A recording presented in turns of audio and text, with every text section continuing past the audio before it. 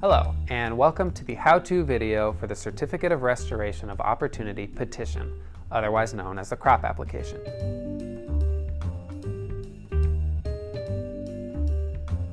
We will focus on the filing process, which includes these 5 steps. If you are watching and you have questions about your eligibility criteria or about how a CROP might help you, we suggest you pause the video here and access any of the following resources before continuing on.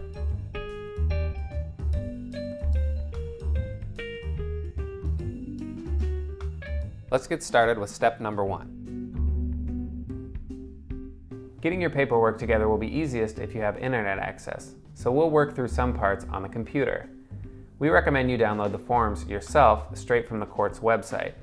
To get the forms, go to www.courts.wa.gov. Use the search bar at the top of the page and type in Certificate of Restoration of Opportunity. Select the link for the language you prefer from the options available. The first link is for English. To keep it simple, print or download the following 4 forms from this page: the petition, the notice of filing, the proof of service, and the order. You do not need the order of dismissal. Leave these forms blank for now, and we'll go on to step number 2, your background check. Unfortunately, there's a $12 fee to get a copy of your background check online, and you have to pay with a credit or debit card. If you're unable to do that, we recommend you ask a friend, a family member, a social service agency, or a legal aid provider near you for help. You can get a copy of your State Patrol background check from the State Patrol's website.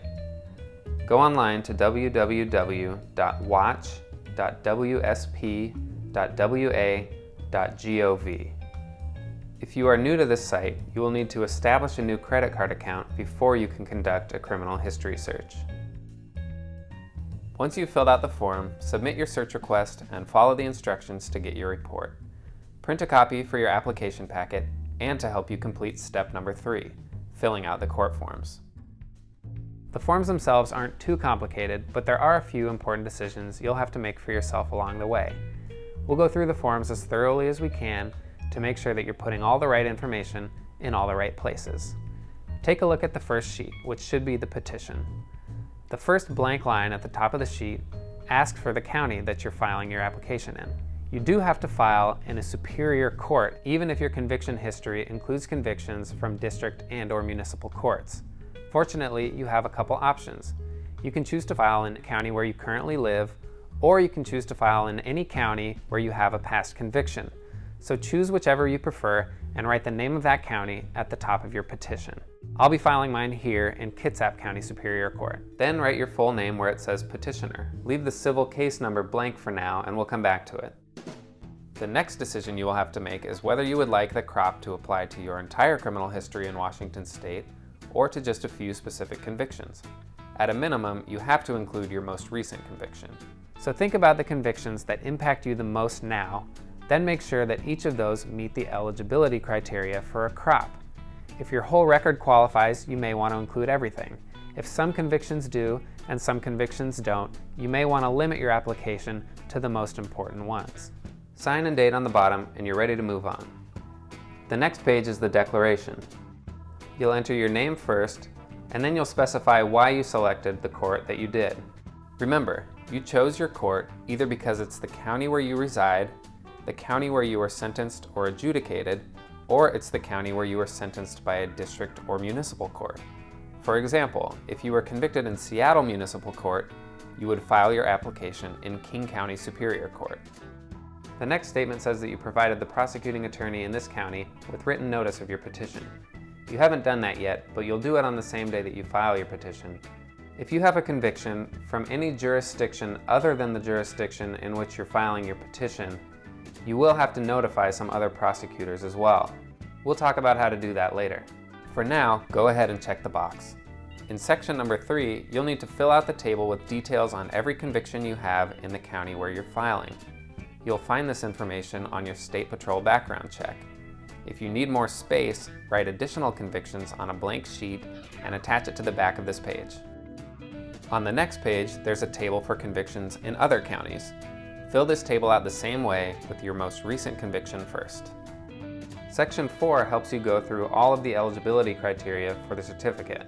The first part asks about misdemeanors. If you're not including any misdemeanors on your application, check does not apply. If you have a misdemeanor, a gross misdemeanor, or an equivalent juvenile conviction, you'll want to select one of the other boxes. If you were convicted of a misdemeanor or an equivalent juvenile conviction, but you did not serve any time in jail, you'll need to wait 1 year from the date of sentencing before you can apply. If you were convicted of a misdemeanor and you did go to jail, you'll have to wait 18 months from the day you were released from jail before you can apply. Next, they ask about felonies. If you are not including any felonies on your application, check does not apply. If you were convicted of a felony and you did not have to serve any time in jail or prison, you'll have to wait 2 years from the date you were sentenced before you can apply. If you were convicted of a felony and you did serve time in jail or prison, you'll have to wait 2 years from the date of release from jail or prison before you can apply. And finally, they ask about violent offenses. There are longer wait times for violent offenses. If you're unsure whether your conviction qualifies as a violent offense or not, you can search online for this number, RCW 9.94A.030. There you can find a list of all convictions that are considered violent offenses. Read through the eligibility criteria and select the box that applies to you. Number 5 checks that you are in compliance with your sentencing requirements that are unrelated to incarceration. The conditions of your sentence will be listed in the judgment and sentence document for each conviction. We'll explain how to get those documents later. Legal financial obligations are the fees, fines, and restitution associated with a criminal conviction in Washington State.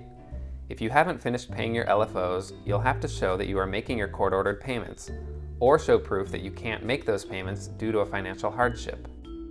Check the box that applies to you.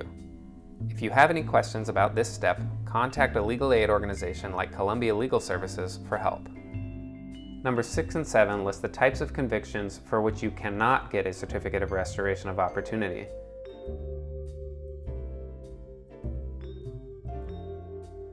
Number 8 clarifies that you may not have been arrested for nor convicted of any crime since the most recent conviction you listed. Number 9 simply asks for an address where you're willing to receive mail, and once you fill that out, you can move on to the signature line. List the city and state where you're applying, today's date, print your name, and sign. The next 2 documents are both about notifying the appropriate prosecuting attorney's offices that you're filing for your crop. We'll fill these out now, even though you haven't notified the offices yet, and we'll come back to them later. The first of the 2 forms is the notice. This simple form is what you need to fill out to give notice to the prosecutor in your county. You'll need to fill out one of these forms for each prosecutor that you're required to serve notice to. Again, make sure to write the name of the county and your name, and we'll fill out the civil case number a little later. If you have to serve prosecuting attorneys in counties where you don't live, you can mail in this form. Make sure to look up all of the appropriate addresses and have those forms ready to go in envelopes for the day you file your petition. If you are mailing notice to any prosecutors, you'll want to make sure to put this document in the mail the same day you file. You'll want the date to reflect the day that you filed your petition. If you don't know what day you'll file on yet, wait until you do know and come back to this later. Sign, print your name, and write your address. Next is the proof of service of notice. This document is your legal statement to the court that you notified all of the appropriate prosecutors. Fill out the county and your name first. If you are filling out your own application, check the box that says, I am the petitioner. On the date line, write in the day that you'll be filing your petition and either handing in or mailing all of your prosecutor notices. List the name of the county for the prosecutor or prosecutors you served and fill out their addresses. You can find those easily online. You'll need one of these forms for each prosecutor that you served, and you'll specify on each one whether you served them by mail or by personal delivery. Sign and date again with the location where you're filing.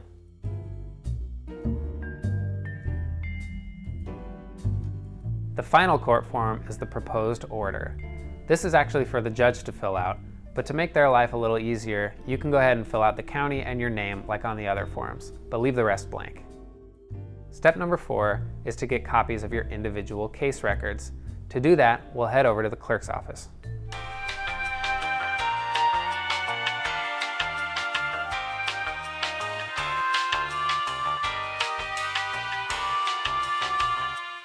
Alright, so here we are now outside the office of the county clerk.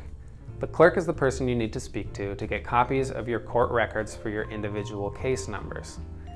Each clerk can only give you records from their court, so if you need to get records from multiple counties, you'll have to contact multiple clerks. For the most part, you can request records online or in person, so contact the appropriate clerks directly to get instructions for both of those options. You'll want to get copies of both your judgment and sentence and your LFO payment history for every case number you listed on your petition. So once again, if you have to go to multiple counties for these records, this step could take a little longer. These records are the last pieces of your application packet. Assemble your packet with the court forms on top, followed by your State Patrol background check, and then the court records we just got, ordered from newest to oldest. All right, great job. At this point, your paperwork should be complete. The last thing to do before you head to the clerk's office to file your petition is to make some copies. You'll want one copy of your complete application packet for yourself, one copy for the court clerk, and an additional copy for every prosecutor that you need to serve notice to. If you only need to notify a single prosecutor, that's 3 total copies. Most courthouses have a copy machine you can use for a small fee if that's most convenient. Now that we have our copies, we can head back to the clerk's office for the final step, submitting your application.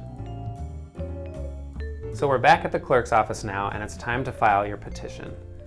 There will be a fee associated with this step, but if you can't afford it, let the clerk know and ask for instructions for a fee waiver. The clerk will open a new case for you and give you a civil cause number. You'll want to take that number and write it at the top of each court form in each copy of your application packet. Take a few minutes now to do that, and we'll come back in a minute.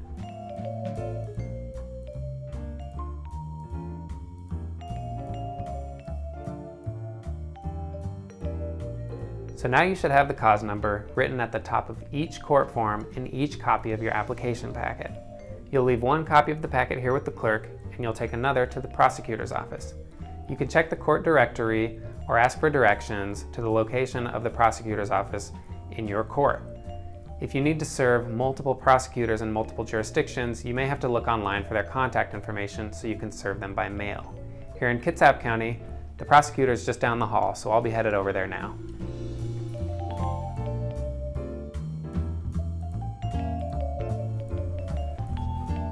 Okay, once you've located the reception area in the prosecutor's office in your court, you'll want to turn in a copy of your application packet and let them know that you've filed your petition.